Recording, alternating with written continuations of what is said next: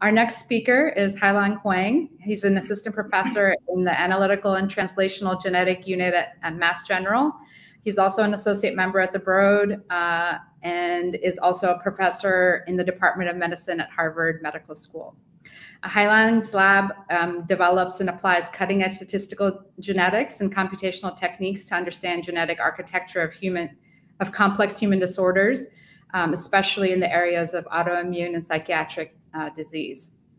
Today, Hailiang joins us and will share why it's important to use globally representative data sets, and in the absence of those, what statistical and analytical methods one can create to have more precise and inclusive models of understanding human health and disease.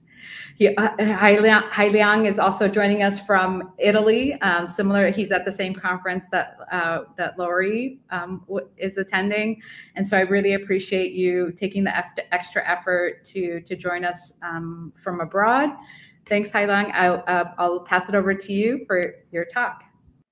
No problem. Well, thank you so much for the introduction and for inviting me to be here for this important discussion. It's certainly a great pleasure to be here. In the next 15 minutes, I'm going to share with you my thoughts in globally representative data sets and the emerging methods to analyze them. So first, why it is important to have a globally representative data set. So here's my favorite example.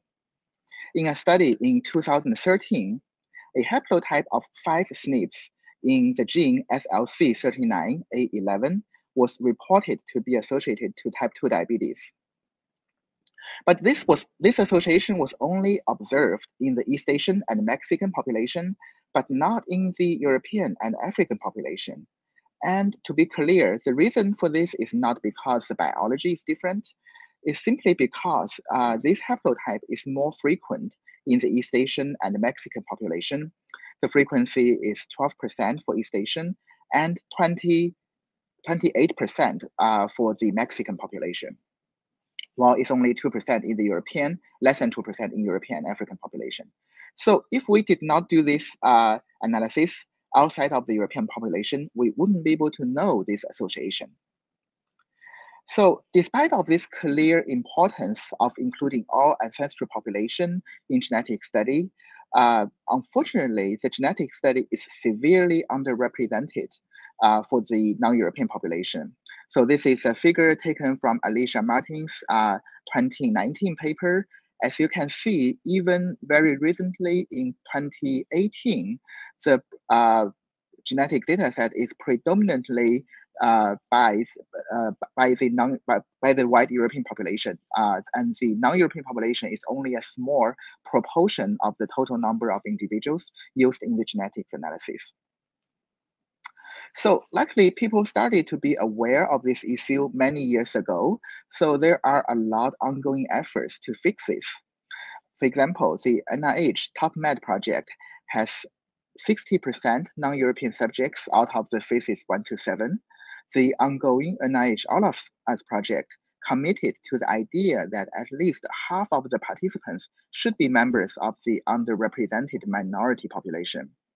And our very own NeuroGap and the PUMAS project expects to sequence 180,000 subjects from Africa and South American countries for psychiatric research. And I'm going to talk about a little bit more about the UK Biobank. But even for the UK Biobank, it's dominantly by the European ancestry people.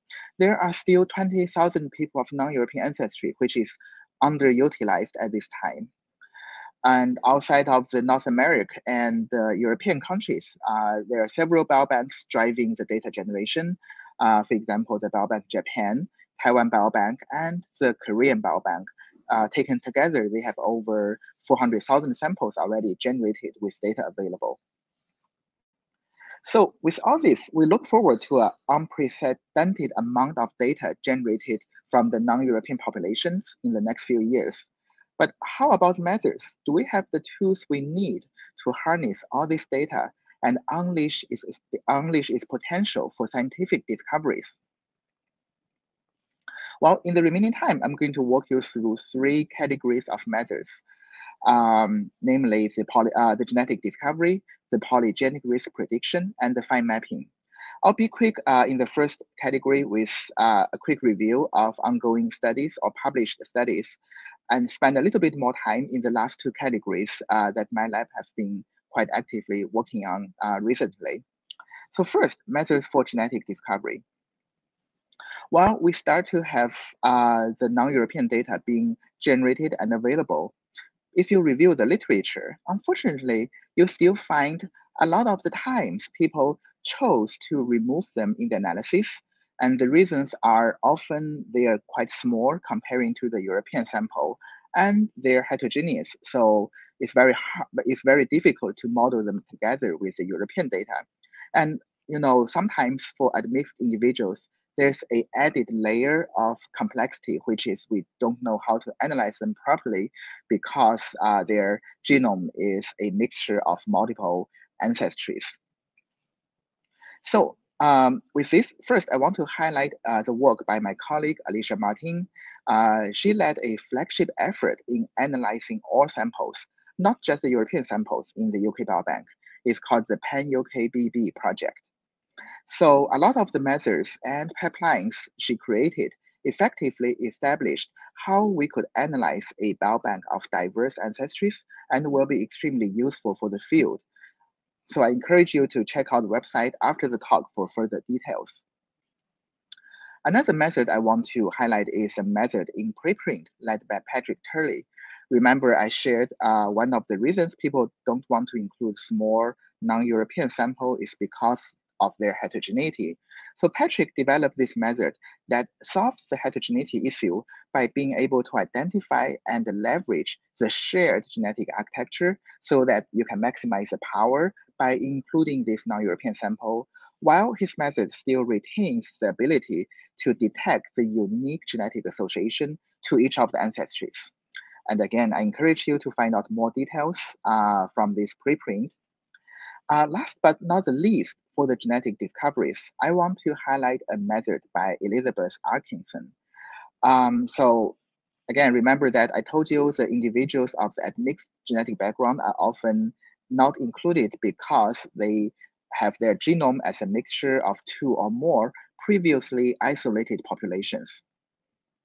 So it has been quite challenging because you have to be able to tell which part of the genome is from which population. It's hard enough to include people of different ancestries, not to mention that people have multiple ancestry in a single genome. So Elizabeth's method effectively identifies and models this, what we call the local ancestry segment, and a condition on that performs the association analysis that to make sure these individuals' data are properly analyzed. All right, so let's switch gear a little bit to the polygenic risk prediction. So this is a collective project my lab had with Dr. Tiange's lab at MGH. So polygenic risk prediction refers to using genetic data to predict the individual's risk to disorders. And again, in one of Alicia's earlier paper, there is demonstrated to be a clear drop in the accuracy when you use the European data to predict the disease risk for the non-European individuals. So let's see if we set the accuracy for predicting European individuals as 1 as a reference. You can see clearly that if you use the European to predict American, South American, American, South Asian, and East Asian, you get an accuracy roughly 50%. And if you do that to the African population, it drops even further to the 25%. So what are the factors driving the drop in accuracy? There could be allele frequency differences across populations.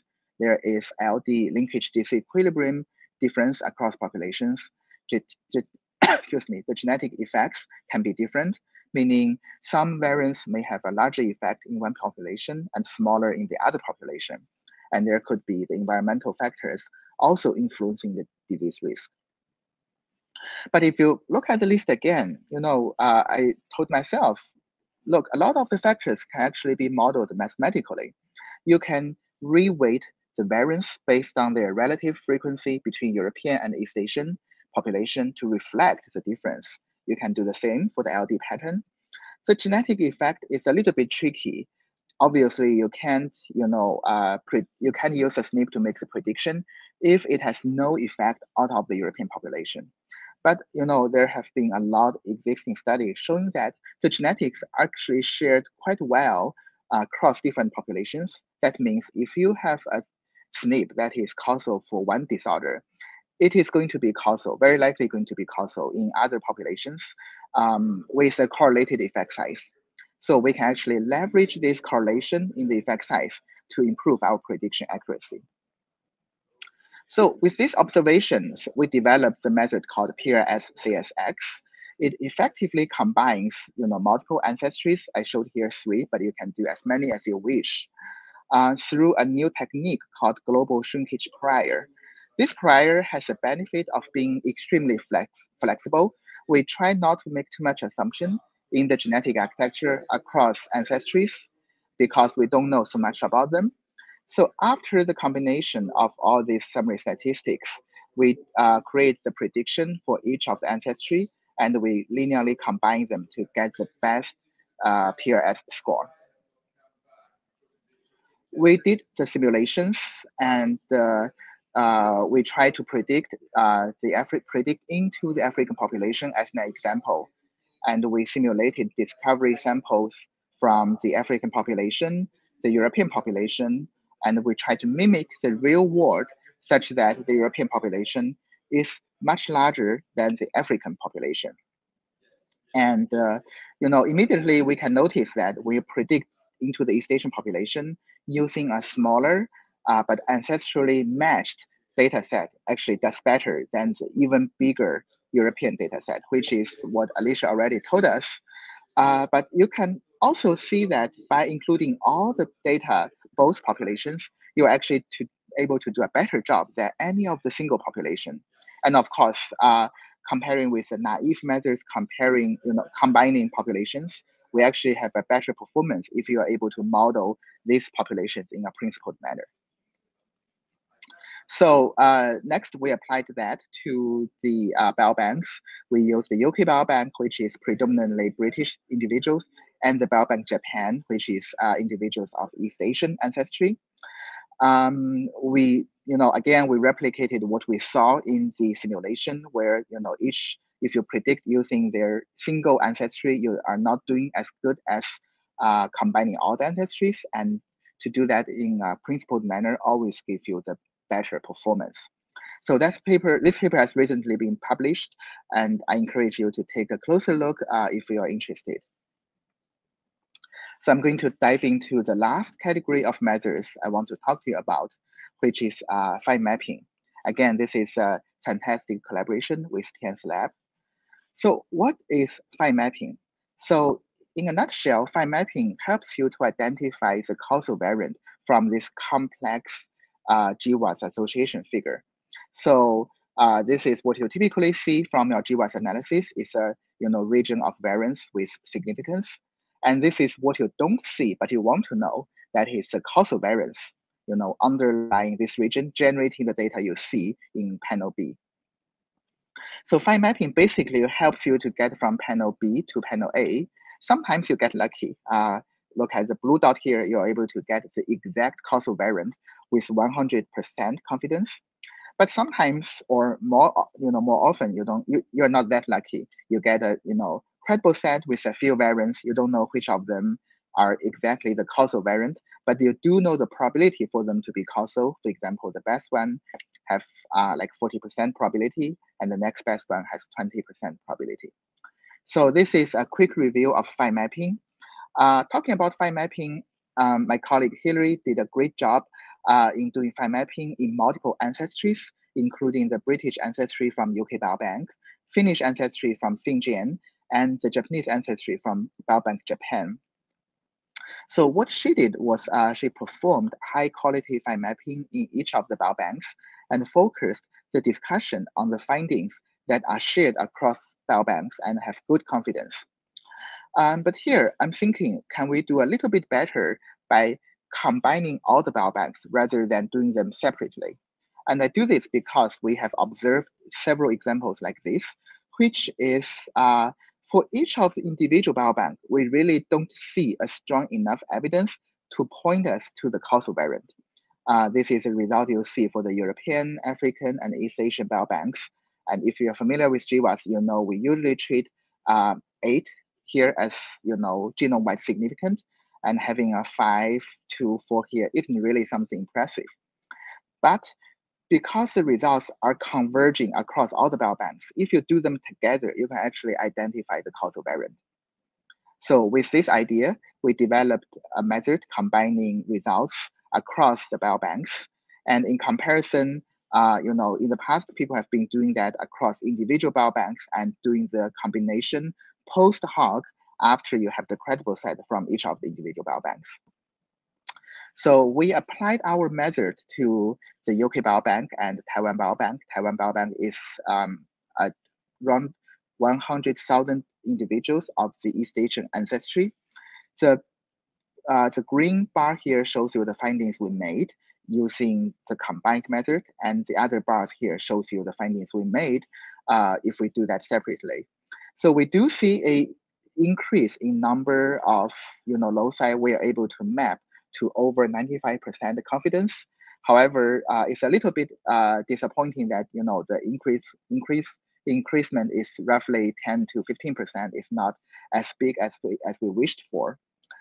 So looking into the details, we do see that all the individual findings made in single biobank are also found in our method. So that means we can replicate almost 100% of the findings in the single biobank finding. Although, with one exception, which is the one shown here, we looked into the original data is a complex indel insertion deletion, and it's an imputed indel. So we feel there could be a genotyping error leading to the imputation problem for this indel, which we are looking further into. But in addition, we are able to identify additional causal variants through the combination of the multiple biobanks. All right, I hope I have convinced you that the bias in genetic data towards the European population really hurts the equality and the science. And I have shared with you a couple inclusive methods that could unleash the potential of the non-European data, including the association analysis, polygenic risk prediction, and fine mapping. And I do want to remind everyone that there are so many unsolved challenges, and I encourage every one of you to engage these challenges. For example, we really lack the methods to analyze the admixed individuals, such as we don't have the fine mapping method for them, we don't have the PRS method for them, and also the field haven't really seen any great or powerful enough environmental contribution studies, which I think we really should be focusing on as well. So I want to thank my lab for doing a fantastic job to power all the great analysis and the method development, and also my colleagues for creating the environment for me to do this. And thank you very much.